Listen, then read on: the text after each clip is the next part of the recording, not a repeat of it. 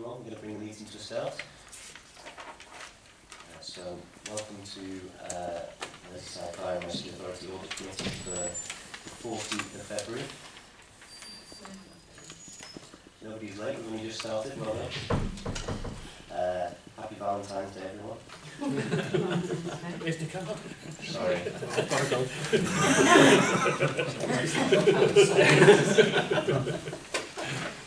Okay, so if fire alarm goes, then evacuate the nearest fire exit and follow the instructions of the officers and the fire marshals. The assembly point is across the car park. Smoking is not permitted in any of these buildings. The toilets are just further along the corridor across on the opposite side. If you need to leave the meeting for any reason other than emergency, you'll be required to switch off any recording equipment and leave the meeting with all your belongings. If there's anyone present who has any items relating to a personal, private or confidential or exempt information, then please ensure that those items aren't on display until such time that they may be required. If you can inform all present the meetings will be recorded, I understand. If any members have any objections to being recorded, then please let me know. If you can switch your mobile phones to silent, we'll let you off, that's okay. Thank you. So I'm Cllr James Roberts, I'm the chair of this meeting, so I'll officially call the meeting open. Preliminary matters, do we have any apologies? Just Councillor Meaden? Okay, thank you. Are there any declarations of interest in relation to any item? No? Okay. Do you have any matters of urgency to attend to the agenda? Okay. There's no matters requiring exclusion of the press and the public. So if we move on to the minutes of the last meeting.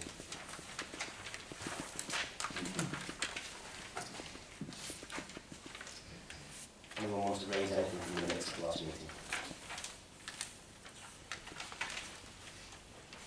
No? So can we accept them as an accurate record? Agreed. Agreed. Thank you. Okay.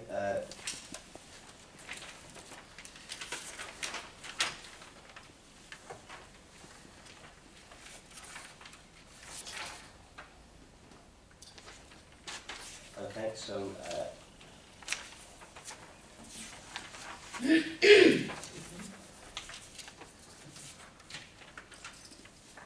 understand that we're still waiting for some officers, the external auditors. So no. What it is, the external auditors have prepared a report, agenda item 3. yeah. There's been an accident on the M62, which will be phoned to say they're going to be late. So what I've suggested is, if we put item 3 to the end, if you don't arrive by then, I'll cover the report, or hopefully they will arrive. So if that's agreeable with members, I think that's what we're suggesting. Well, members are okay with it, and we'll alter the agenda to take item 3 at the end. Is that okay? Thank you. So item 4, then, the financial review for 2018-19, April to December. Thanks, Chair. Yeah. So this report outlines the financial update for the period April to December 2018. It covers the revenue budget and spend, outline the position on the budget spend for the day-to-day activities, such as employee and other service run costs, and they're highlighted in Appendix A1 to A3. It covers the capital programme and spend, outlining the current plan investments in buildings, ICT, vehicles, and other assets and spend to date in Appendix B and C outline the updated programme and spend position. It highlights the authority's reserves that were created to fund specific projects and cover certain risks, such as higher than anticipated pay or price inflation, and that's in Appendix A4. And it covers a review of the Treasury management performance against the approved strategy and considers any borrowing, investments and the management of cash over the period. So I'll go through each of these updates in turn, starting with the revenue. Paragraphs 7 to 12 confirm that the revenue budget remains consistent with the approved original budget of 59,701,000 and that approved revenue budget saving options are being delivered as expected. The report has identified in paragraphs 13 to 14 that revenue spend is forecast to deliver a 3% or £1.85 billion saving against the budget, and this is due to one-off savings and windfall grant income as outlined on page 27 and the table on page 28. In line with the approach outlined at the January Budget Strategy Day, members are asked to approve that this saving be used to increase debt repayments, the minimum revenue provision, as part of a plan to free up debt servicing budget in the future to allow investment back into frontline services. And officers will continue to try and deliver additional savings before the year end, and members are asked to approve that any further savings be used to make additional debt repayments as well. So going on to capital, as per paragraph 15, during quarter 3, as per paragraph 15, in quarter 3, £3.123 million of amendments have been built into the capital programme. This is mainly due to a £3.5 million increase in the TDA refurbishment scheme and a reduction in vehicle spend of £0.672 million. The table at the end of paragraph 15 summarises the changes made in quarter 3, and paragraph 16 provides some additional background information. The report appendix B and C outline the latest planned capital spend. Moving on then to reserves, paragraph 18 outlines the movement in reserves in the quarter. £0.73 million has been drawn down to fund works on the new Cllr Massive Fire Station that were originally planned for 2019-20, but will now be incurred in 2018-19 as building works are ahead of schedule. Appendix A4 outlines the movement on reserves in 2018-19 to date. So finally, moving on into Treasury Management. The performance of Treasury Management was consistent with the approved Treasury Management Strategy for 2018-19. Paragraphs 22 to 27 outline the performance to the end of the third quarter. No new loans have been taken out in the year to date, and a breakdown of current investments is outlined in the table on page 33. At the end of December, the authority held £29.4 million of investments. All investments are consistent with the approved investment strategy and within the limits outlined in paragraph 25. So members are asked to approve the use of the identified £1.85 million revenue savings to fund additional debt repayments in the year, instruct the Director of Finance to continue to work with managers to maximise savings in 2018-19, and any further savings are to be used to make further debt repayments, and as part of a plan to free up future debt servicing budgets to allow investment back into frontline services. Approve the amendments to the capital programme and note the planned use of the reserves.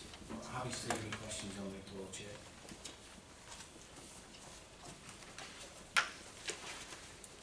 Do you have any questions on the report?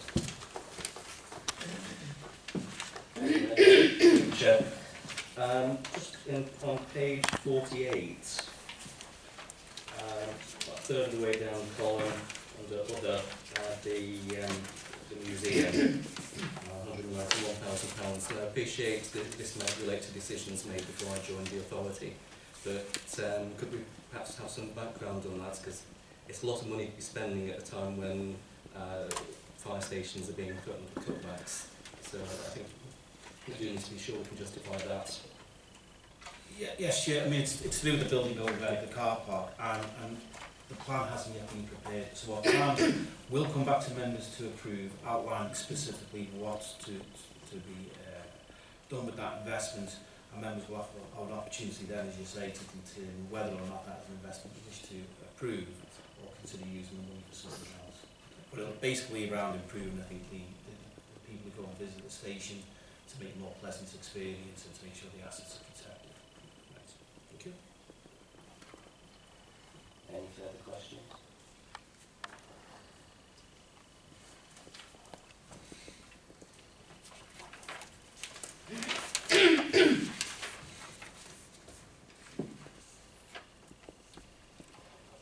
Are members happy to agree the report then? Agreed. Thank you. Okay, item 5 is the internal audit progress report, April to December.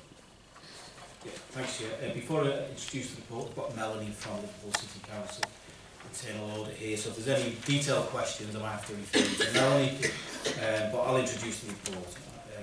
The purpose of the report is to inform members of the work carried out by internal audit for the period April to December. Members approved the 2018-19 internal audit plan at the meeting of the Audit and Scrutiny Committee in June 2018. And as per paragraph 6 of the report, the plan allocated 112 days out between a review of fundamental finance-based systems and specific project-based work streams. Appendix A, attached to the report, provides details of progress to date. Section 2 of the Appendix A outlines the completed audits, all of which found the work reviewed had substantial control and compliance measures in place.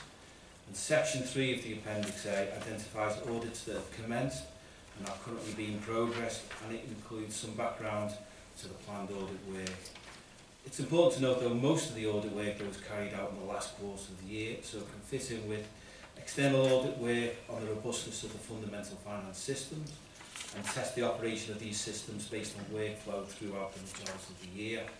And the strategic project reviews want to review how these activities have operated for the majority of the year, hence most work is planned for the last quarter.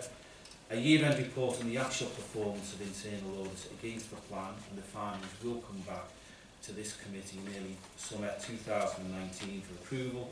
But I'm happy to take any questions on the report. Are there any questions on the report? I had a quick question. I was wondering how many audit days we've used in previous years? Yeah, it can vary, to be honest, Chair. What tends to happen, if a piece of work requires waiting before we commence it, what we do is we carry forward any unused days into the next year, because what it means, in essence, is that that work still needs to happen. So we need to basically bring forward the days, because we need 112 in each year to do that year's plan. So any under use gets brought forward, if that makes sense. And I think in 16, 17, I think we did carry some forward, didn't we, to complete the work that hadn't been completed. That makes sense. But 112 is realistic based on previous year. Yeah, in fact, what we did, going back some years, this will test my memory now, we may have had 130 days. So when we agreed the service level agreement with Liverpool, obviously we're conscious of what we pay, it's just 36,000. We reduced it some years ago because we felt 130 days was too much, because the fundamental systems we had been checked and checked and checked. And so we, based on a risk assessment, we can reduce those days.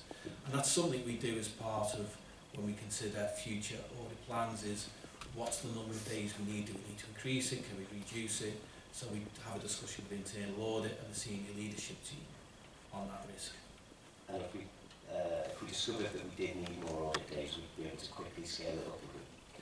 Yeah, obviously there's a resource side at the Liverpool City Council, there's a timing issue. But I mean, I don't see there being a problem if we were to have another 20 days because of risk. You know, it wouldn't be a great deal of money we'd have to find to pay the additional SLA. But we talked to Melanie and her team about how they could resource that.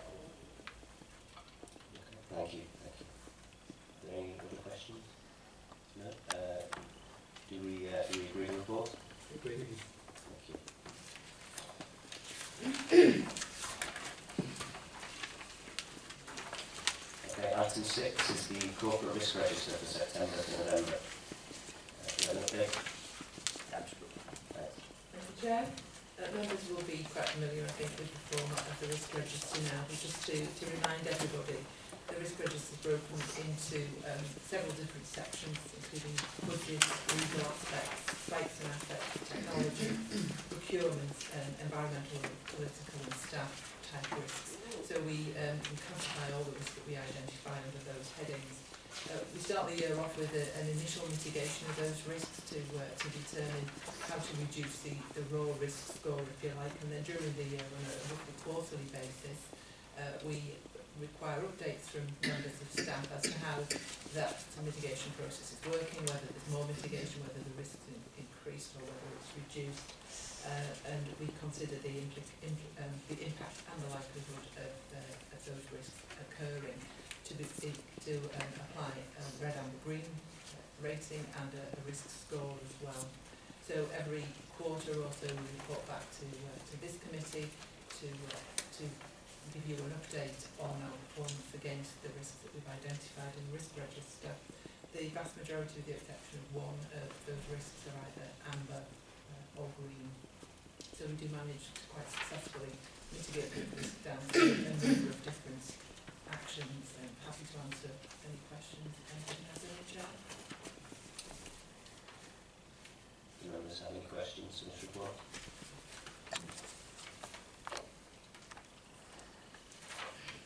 Are there any new risks which have been identified in the I past? don't think we have on this one. We did a while back, we added Brexit as a risk or implications of Brexit, and the ranking for that is based more on the uncertainty than on any particularly identified risk. It's a bit unusual in that respect. So fundamentally the risk register has been monitored, but there haven't been any substantive changes in it. No. Okay. In that case, can I move that we accept the report?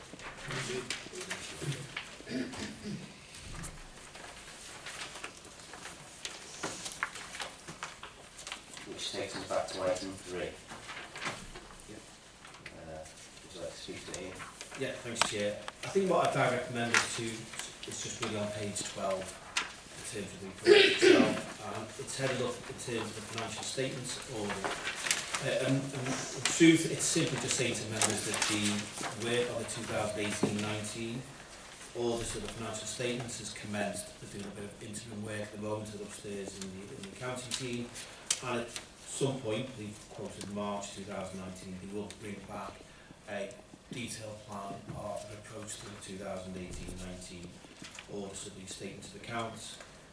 Linked into that then obviously in the next heading on the value for money, they're indicating in terms of the criteria that they will use to look for value for money. And they've bulleted 3 points: informed decision making, sustainable resource deployment, and working with partners and other third parties. And the initial assessment is that they've not identified any risks, and however they will report on their final findings as on the statement of accounts at the P&R committee at the end of July. Because they're not available, the rest of it is about trying to sell reports that we've done and just make members aware of it. You can certainly have a look at those documents if members want them. I'm sure we can agree something with Grant Thornton to get them to you to have a read, but I think the only real information I'd direct members is, say, page 12 to do the specific work that we're going to do regarding 2018-19 statements of accounts, and it's a clean bill of health at this stage, as you would expect. We'll just identify what we're going to do in the future. Are there any questions on this report?